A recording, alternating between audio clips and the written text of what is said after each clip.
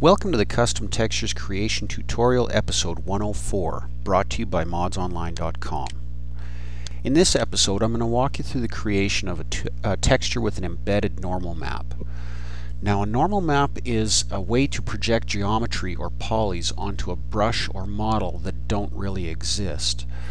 This is extremely useful in keeping your try count down in your maps if you want to add little details to your map or make it look like it has really got depth, your texture's really got depth, when in fact it's just a plain texture.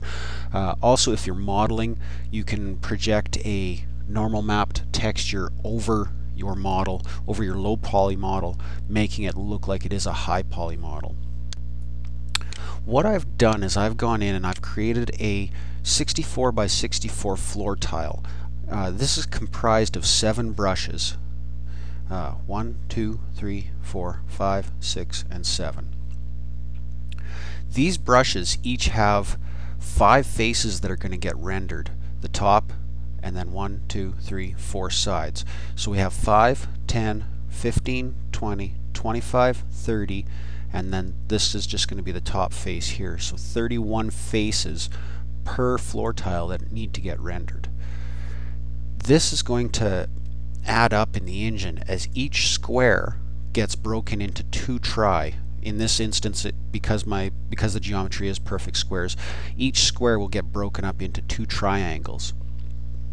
Now these triangles each get rendered. That is how your game engine builds the geometry. So each of these triangles gets rendered. Now we're looking at 31 faces that need to get drawn per floor tile, which makes out 62 tri.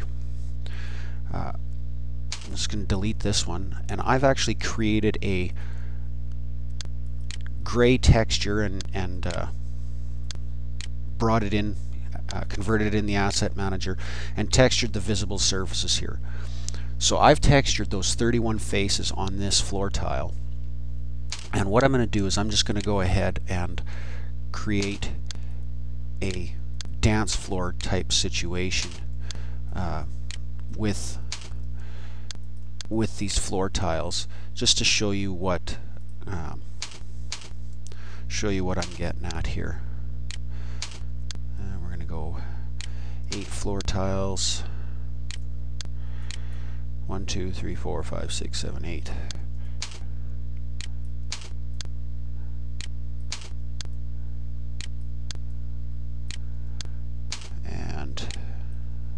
That, and then rather than copying and copying and copying, I'm just going to select inside again and duplicate that.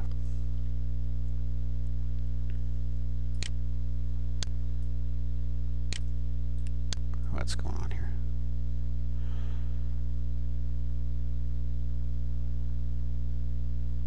Come on, line up there.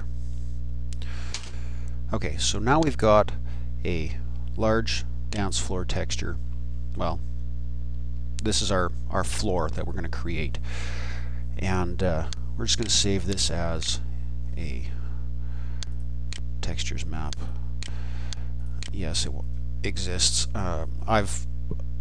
For my testing, I created a textures map, GSC, MP textures GSC, so I don't need to go in and recreate it afterwards. So what we have got here is we've now got our high poly, we'll call it, but this is the high tri count section of our map. And I'm just going to close this out now, and I'm going to open up Photoshop with a height map that I've created to simulate the floor tile that I actually created out of geometry. So I've taken the look of that high geometry brush, high tri-count brush, and replicated that into a grayscale image for a height map. Now the way that this works is a height map operates in grayscale, and the darker the color in grayscale, the lower it is three-dimensionally. So black is going to be as far down on the brush as you can get, all the way up the grayscale spectrum to white, which is going to be the highest it can get.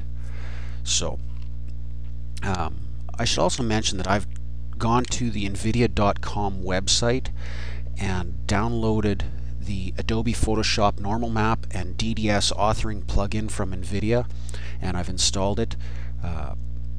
If you Google NVIDIA tools, I'm pretty sure it's the first result that you get, and just download that Normal Map and DDS authoring plugin for Adobe Photoshop, and away you go. So that said, I've got my image is 128 by 128 pixels. I've got a very high resolution to give me some sharper edges. You can make it as high resolution as you want or as low resolution as you want. Keep in mind that it does take up some system resources the more in-depth your texture is. It takes up far less resources to create a texture on your brush than it does to actually texture every individual brush. So that said, I'm now going to go to my filters, and I have NVIDIA tools listed and a normal map filter. And what I'm going to do is I'm just going to click on that, and it's going to give me a little preview here of what my normal map is going to look like. Some of the settings that you want to pay attention to: we want to add height to our normal map. If we're creating a tileable texture, we want to make sure that we've got the wrap checked. If you look at your 3D preview, your dynamic preview, and it looks like it's going the wrong way, it looks like rather than the black being lowest and the white being highest, it looks like it's going the wrong way, you need to invert your X and your Y. The sample, we want a 5x5 sample. And the scale is how high up it is going to lift each of these dimples. I believe the default is 1. You can see it's definitely brought it down there. I'm going to keep it at, or I'm going to put mine at 5 just for in this example, so that you can definitely see the difference, the boldness. It also allows you to do a 3D preview of this normal map, and you can see with the animated light that this flat texture is casting shadows along the edges, and that's what we're looking for. So that said, we're now going to create our normal map, and boom, done. Now what we need to do with our normal map is we need to save this as a Targa file. So we're going to go to our Call of Duty 2 main images folder, and we're going to create, get out of there, we're going to save this as a Targa file, so I better select that first so I don't forget. But another thing that we want to make sure that we've got in here is _NM. That tells us that it's a normal map. Okay, so my name of my texture is height map _NM for normal map, and it's in a Targa file. We want to save that as a 32 bits per pixel, and boom, done. That's all we need to do in here. So we're going to close this Photoshop out now, and we're going to open our Asset Manager, and we're going to now create our actual texture with the normal map embedded in it. So I'm going to open up my game data file. This is my plain gray texture that I've created, and I'm going to copy that entry, and I'm going to make it plain gray _normal map. And so now I have an extra, and I'm going to add my normal map as one that we've created, height map _NM. Okay, a couple things that you want to pay attention to here: make sure that you have selected a surface type. Make sure that you have selected a usage so that it knows where to find it in the editor. Again, I've got my locale set up as a personal one, so I know where to find the textures or the assets that I create, and that's it. So we're going to save our entry, and we're going to convert it, and it's done just like that. So now we're going to go back into the map editor, and we're going to look at our difference in tri count and difference in textures. And the thing that you're going to be kind of probably a little bit unsure about here is what it's going to look like in the editor. The editor will not render the normal mapping. So what we need to do is we're going to take our caulk and we're going to draw out a brush that is the same size as the dance floor that we created on the other one. And we're going to make it so the floor is level, which it is now. And we're just going to place it next to it. Actually, I'm going to create a wall between the two of them. So here we have, on this side, we have our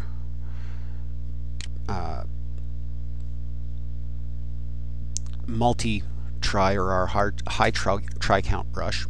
Over here, this single brush is going to render 2 tri, right? Because it's going to get divided right down the middle, and it's going to have 1 triangle, 2 triangles.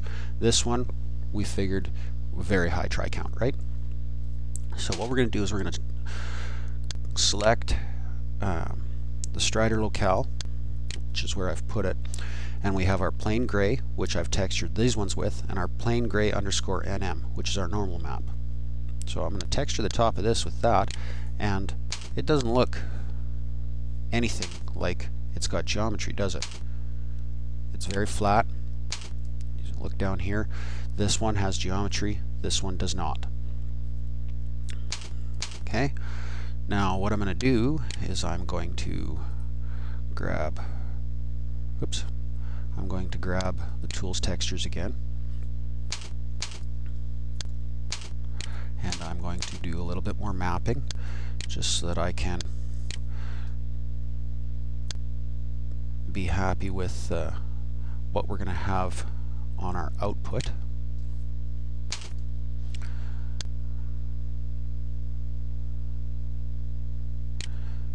Okay, and select that. And we're just going to create some height to this wall. Okay, that should be good enough. That's actually really high. Let's lower that down to about there.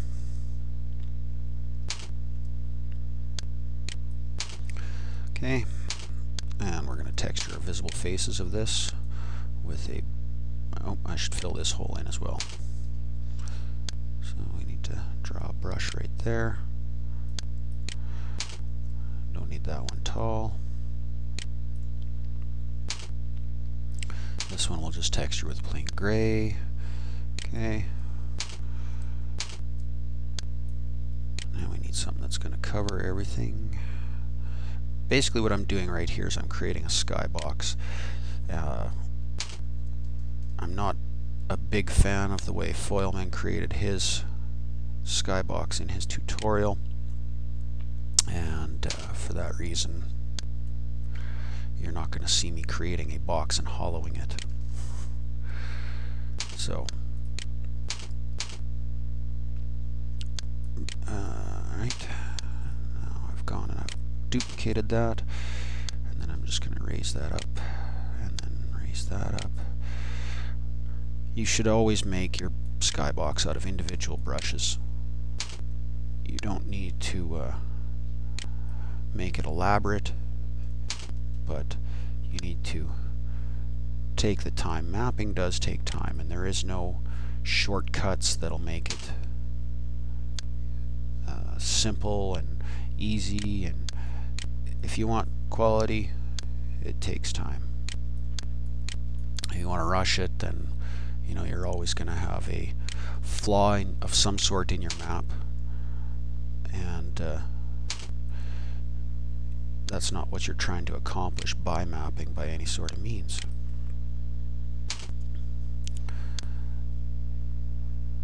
Now, that didn't take all that long, did it? So what I'm going to do now is I'm going to select my faces that are visible.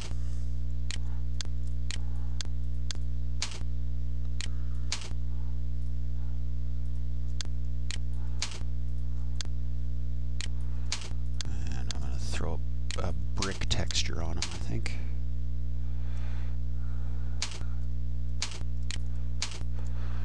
Okay, let's find ourselves a brick texture. Exterior walls probably, and locale of all, and find ourselves, oh look at that right there, nice brick texture. Okay. Now what else are we missing to be able to play this map? I guess we're going to need a multiplayer spawn, so we'll go mpdm spawn, place that here. Bring that up out of the geometry, make sure it's not touching anything or embedded in any geometry. And I guess a light.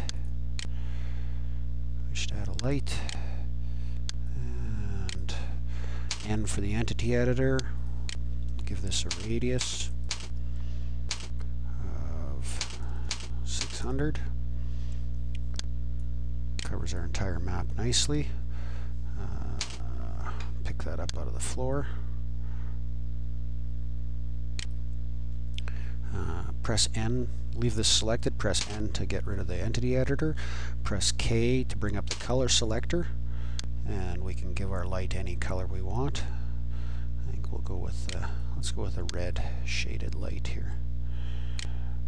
And something like that. And what else? Oh, I know. When I created my texture, I made it 128 by 128 for detail purposes. Now, when we created our floor tiles, I created them at 64 by 64. So I need to check that the repetition of my texture is in the same pattern as what's here, which will repeat my texture every 64. So I do that, I select the face, bring up my surface inspector, and it's set to repeat every 32 right now. So I need to repeat that. I need to double it, so to 5, to 5, and boom, there we are, we're repeating every 64. So now my textures, my texture should match my geometry size-wise.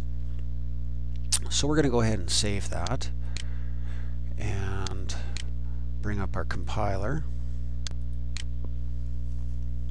and MP textures, we're just going to go ahead and compile it. I've noticed there's been a fair number of questions in the forums regarding the rainbow colored models. This is due to the light grid. Take a look at the VC log tutorials for Call of Duty 1 if you don't understand it.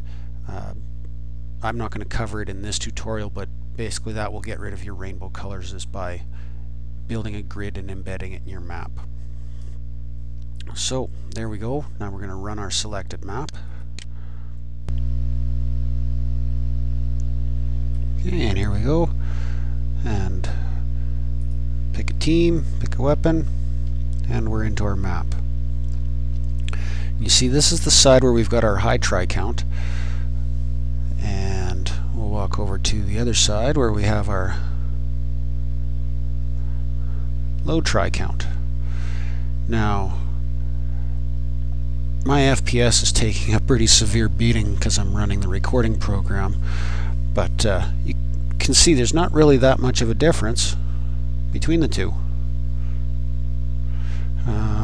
But where we're going to notice the difference is when we bring down our console and we type CG underscore draw FPS 1 and put our console away. You can see that on the side that we're running the low try count is jumping between jumping all over the place here. Looks like 75, 25, 28, 41. Okay. And then when we go to the high try side,